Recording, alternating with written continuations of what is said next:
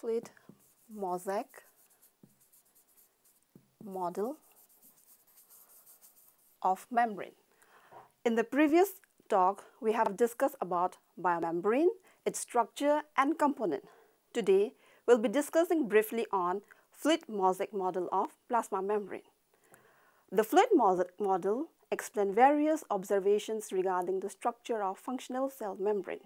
The fluid mosaic model of plasma membrane was first proposed by Samer Jonathan Singer and Grant L. Nicholson in 1972 to explain the structure of the plasma membrane. The structure was based on thermodynamic principles of organization of membrane lipids and properties of available evidence of asymmetry and lateral mobility within the membranes. After over 40 years, the basic model of the cell membrane remains relevant for describing the basic structure of a variety of intracellular and cellular membranes of plants and animal cells and lower forms of life. The fluid mosaic model describes the structure of a plasma membrane as a mosaic of components including phospholipids, cholesterol, proteins, and carbohydrates that gives membrane a fluid character.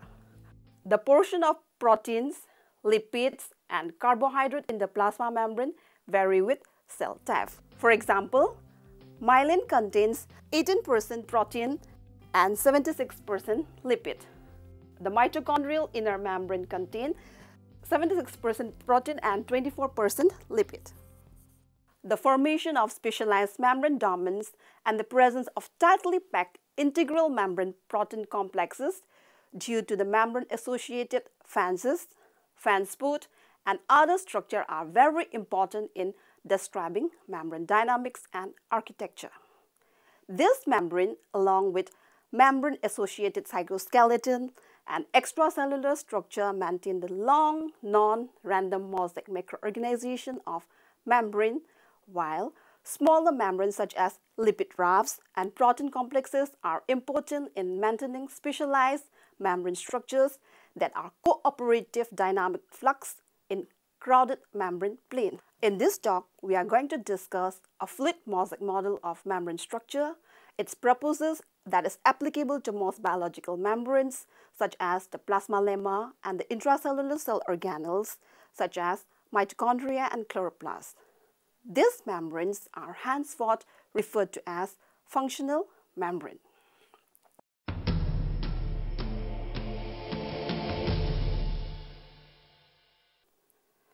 Let's see one by one about the various models of membrane structure. First, we'll see the lamellar model. In 1895, Overton suggested that cell membrane contains lipids.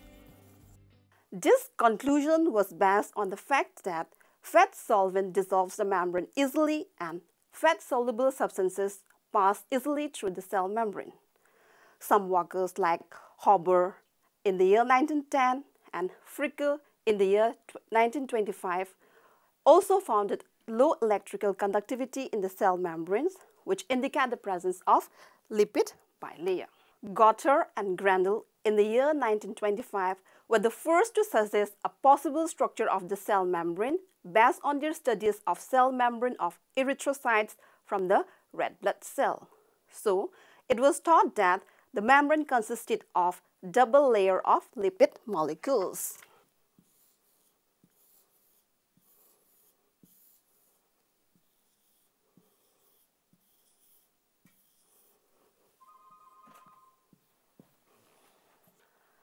This is the lipid bilayer model. Here, the polar hydrophilic groups of molecules being situated on the outside of the membrane and the hydrophobic ends standing in right angle to the surface are oriented inwardly.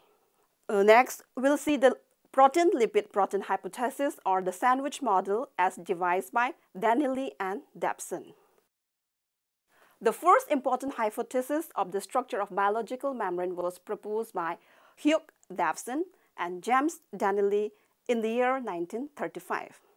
According to bimolecular model of Danieli and Debson, the plasma membrane consists of two layers of phospholipid molecules which are arranged in such a way that hydrophilic heads of the phospholipid molecules face outside and the hydrophobic non-polar chains are associated in the inner region of the leaflet.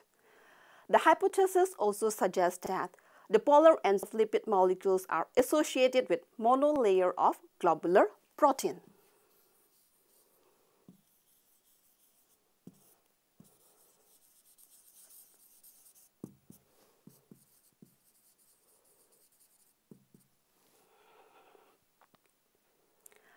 The plasma membrane would thus consist of a double layer of phospholipid molecules sandwiched between two essentially continuous layers of protein.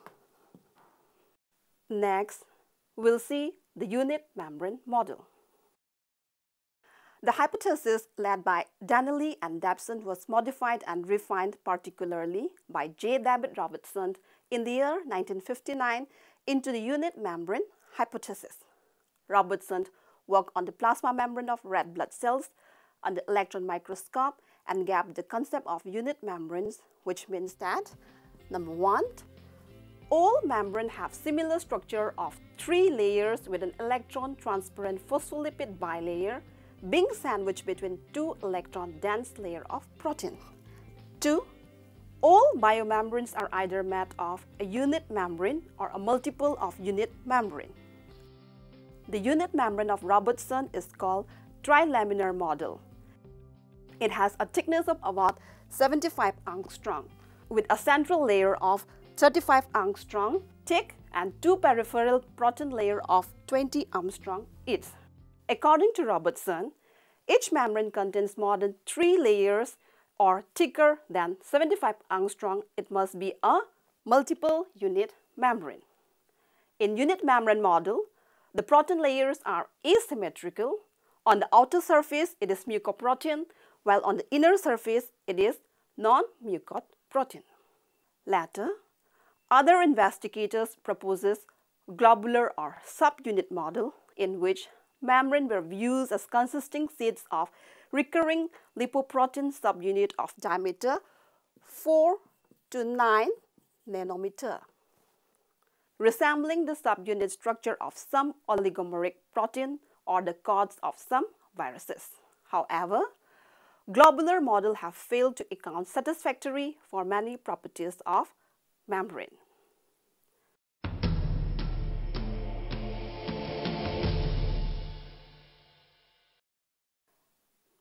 Next, we'll come into the fluid Mosaic model of plasma membrane, the widely accepted one. The most satisfactory model of membrane structure to date appears to be the fluid Mosaic model postulated by Samer Jonathan Singer and Grant L. Nicholson in the year 1972.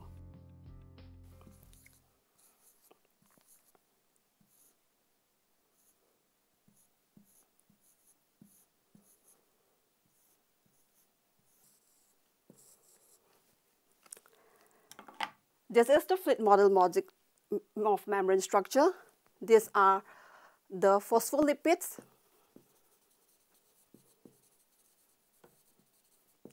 these are the integral protein, these are the peripheral protein,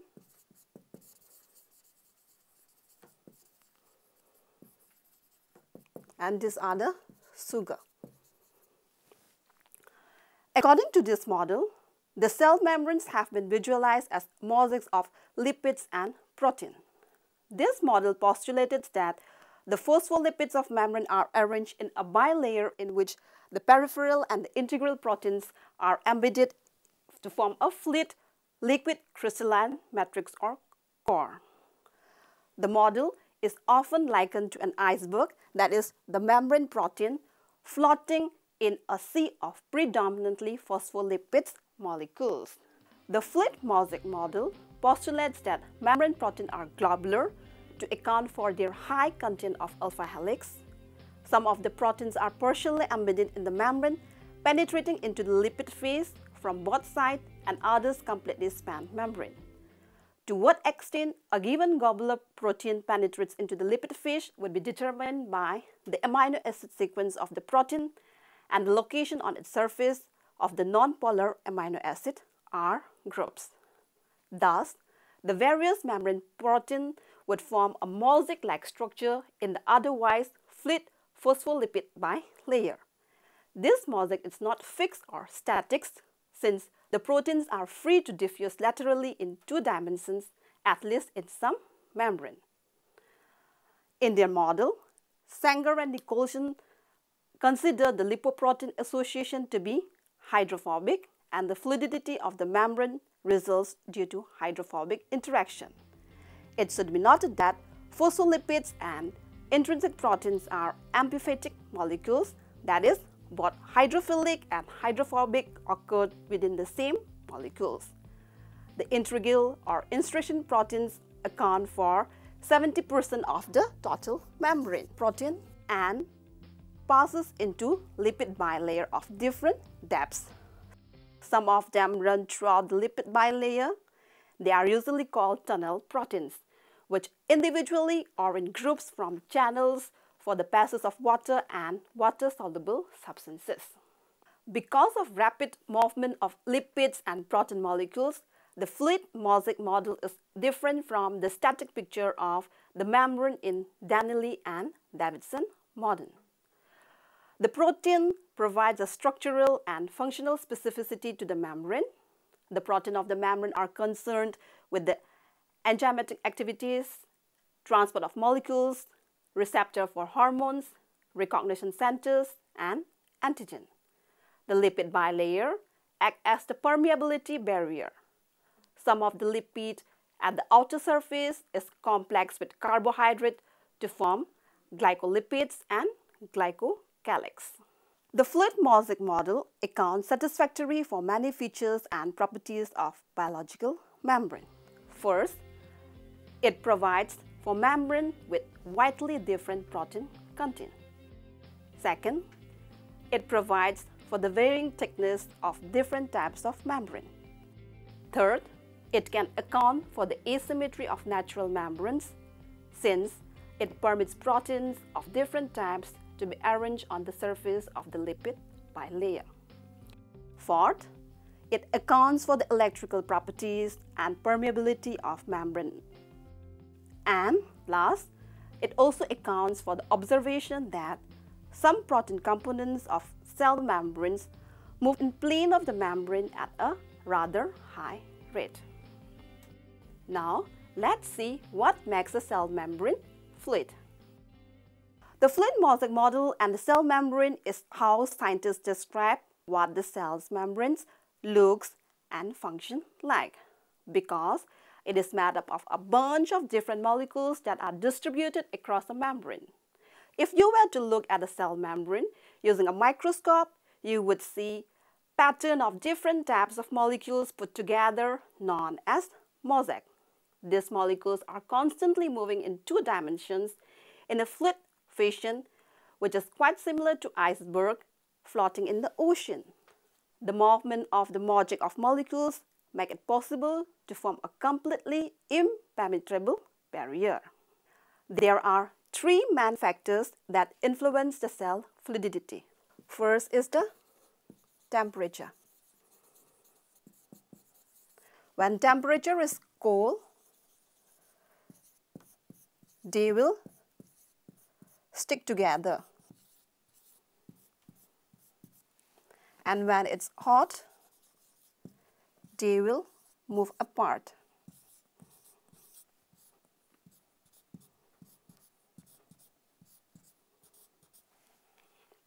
Next is the cholesterol. Cholesterol molecules are randomly distributed across the phospholipid bilayer, helping the bilayer stay fluid in different environment conditions. The cholesterols hold the phospholipids together so that they don't separate too far, letting unwanted substances in or compact too tightly, restricting movement across the membrane. Next is the saturated and unsaturated fatty acids. Saturated fatty acids are chains of carbon that have single bond.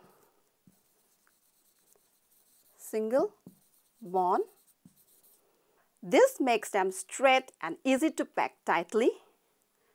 Unsaturated fats are chains of carbon atoms that have double bond. Double bond create twists in the chains, making them not as easy to pack tightly. This play a role in membrane fluidity because the twists increase the space in between the phospholipids, making them harder to freeze at low temperature.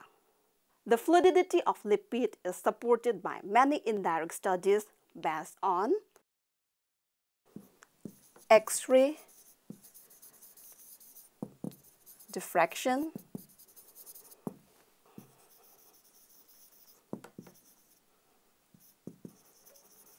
differential thermal analysis, and electron resonance study. Techniques. These techniques indicate that the lipid bilayer has many dynamic properties which are as follows. First, the rapid motion involving flexing within each lipid molecule is possible. Second, rapid lateral diffusion is possible. Third, slow motion of lipid molecules from one side of the bilayer to the other is also possible. Fourth, the lipid molecules might rotate about their axis. The fluid Mosaic model of cell membrane is now widely accepted to apply to cell membrane of all types, regardless of their varying characteristics and differences in lipids-protein ratio. In fact, this model can account for the molecular organization and ultrastructure in terms of their chemical composition.